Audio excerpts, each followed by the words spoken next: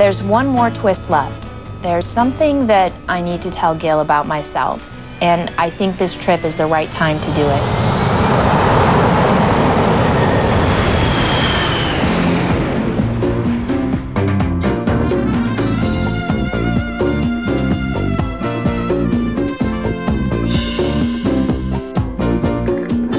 The trip to Cabo started off incredibly. Oh my God. No, you're not gonna really put me in the pool. It was 3 really wonderful days of beautiful moments and just us getting to know each other. No! And on the 4th day, a storm moved in. And I don't know if that was a bad sign, but to me, I think honesty is the most important thing in a relationship. And I do have something in my past that I felt it was time for Gil to know. Gil, I wanted to tell you something that is who I used to date, and it shouldn't be a big deal, but I'd rather have you hear it from me than from somebody else. But my ex-boyfriend was Fabio. I told him who I was with, and he took it pretty hard.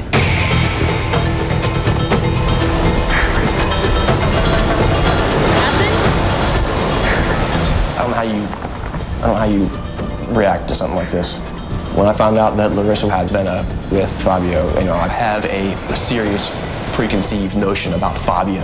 Who doesn't? If it had been anybody else that nobody knew, it wouldn't be an issue, which is kind of why it's not fair, because there's judgments placed on my ex that people assume he's a certain way.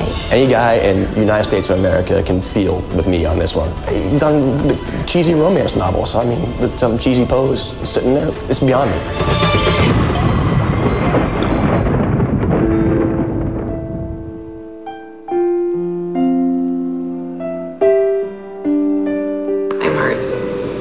It sucks. Yeah, so go with my instinct proved not to be right. I feel like everything that he's said, everything that he's done, every time he's kissed me, every time he's touched me, meant nothing. Just all I have to do is say, put yourself in my position. That's all I have to say to anyone. Put yourself in my position. And what is it that irks you about it? And it's the same thing that irks me. Fabio. The more time I have to think about it, that whole thing keeps just regurgitating. I don't see how that can be any good. So this has been a great experience, and let's just take it for that and be done with it. The hardest part about saying goodbye to Gil is that I know that we had a great time, and I know that we could have a great relationship, and there could be a lot of potential there. And it just really sucks that he can't accept it. But maybe now I know how Brian Worth feels.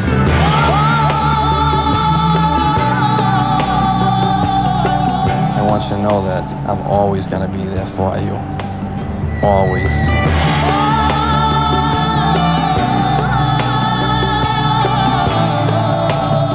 I know that the way that I feel right now, I have not felt in a long, long time. To have that rejection, to be rejected.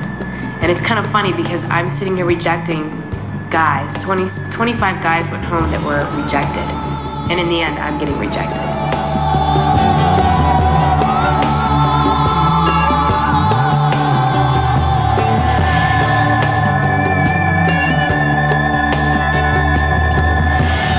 Shame on me.